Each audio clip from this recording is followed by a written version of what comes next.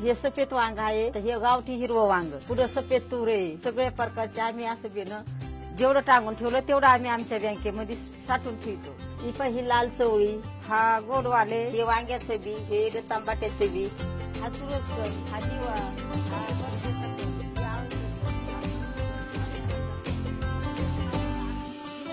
आम्ही गावरान भाषामध्ये वरे आणते.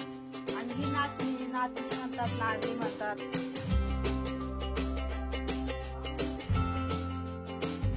जे आजार गावोगाव वाढत गेले. पूर्वी कुपोषित बाळ कधी आम्हाला माहितच नव्हते. हे मास लक्षामध्ये आलं का हे हायब्रिड खाण्यामुळे आणि रासायनिक खतांमुळे आजार वाढू लागले. जे देशी जे आहे ना, हे निकाल पाण्यावर निकाल हवेवर सुद्धा येणार. आणि हे हायब्रिड जे आहे याला खत आणि पाणी दिल्याशिवाय हे काहीच येऊ शकत नाहीये.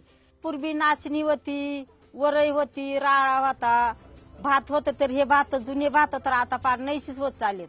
रायबोग, जिरवेल, वरंगळ, काळ भात, ढवळ भात, आंबेमोर, तामकुड हे जुने भात होते.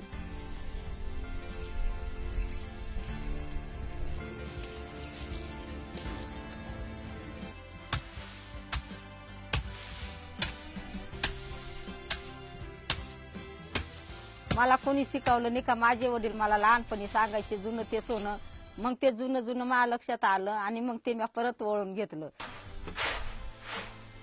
सुरुवातीला येड्यात काढत होते, सुरुवातीला गटात यायला महिला येड्यात काढत होते आणि बाहेरचे घरातले म्हणायचे काही काम नाही, काम दादा सोडती देते, कुणी काही मिटिंग असली का सुटती, कोणी कुठे बोलावले पळती, असे बोलायचे घरातले. पण मग आता नाही बोलते, आता सगळ्यांना समजले.